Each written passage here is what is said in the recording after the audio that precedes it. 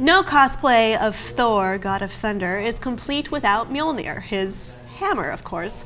But they all kind of suck, don't they? They're just plastic, nothing, garbage pieces. And they don't even summon lightning! Well, Caleb Kraft from Hackaday made his own Thor's hammer, and it does the next best thing. This is Caleb with Hackaday. As soon as I saw the Thor movie, I knew I needed that hammer. But hey, this is Hackaday, right? I can't just have the same crappy plastic hammer as everybody else. I mean, Thor's hammer, Mjolnir, can summon lightning. And you know what? So can mine. 80,000 volts worth.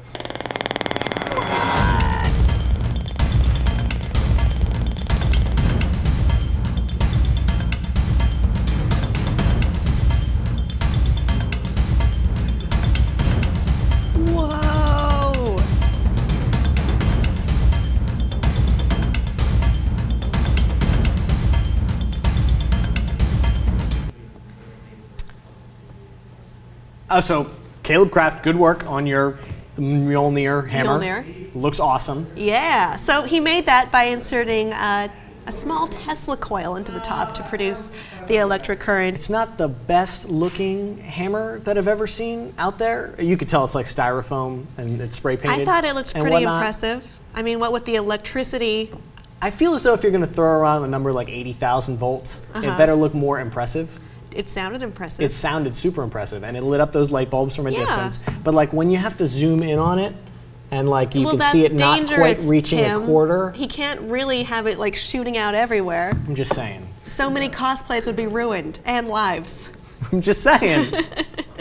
But when you're going for a lightning summoning hammer cosplay type of thing. So what, you'd rather have a plastic piece of garbage that just makes sounds maybe? No, I'm saying if you're going to carry something around so dangerous, it should at least be impressive. It is, well, maybe it could have been way more dangerous. Now, I'm sure people in the comments are going to tell me I don't know how electricity works, and it's not the volts, it's the amps, or it's not the watts, it's the... You are just digging your own grave. I know, right I don't understand electricity all that well. This could maybe not be dangerous at all.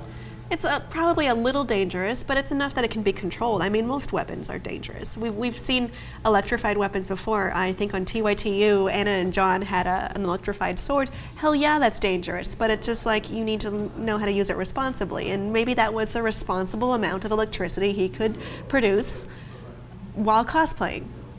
I'll bet he can't even take this to conventions. If he doesn't really activate it, maybe he could. I mean, he could slide the battery out. That's like saying, oh yeah, I have a real gun in my cosplay. Well, the safety's on. Don't worry about it. Yeah, okay. And he probably shouldn't, he'd have to have it checked.